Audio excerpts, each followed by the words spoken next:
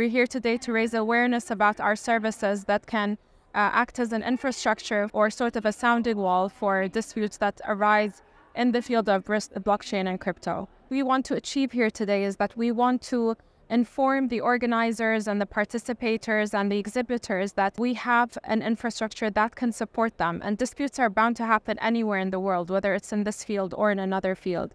So it makes a world of difference to businesses to know that there is a dispute resolution platform that supports everything that they need in terms of a judicial system or a court that understands their requirements as a business. So we're hoping by participants knowing that we exist and knowing that the Digital Economy Court is here to support their business in the event that things go wrong. We're hoping that this encourages further investment into the field of crypto, and hopefully this should also impact the greater field and the economy in Dubai.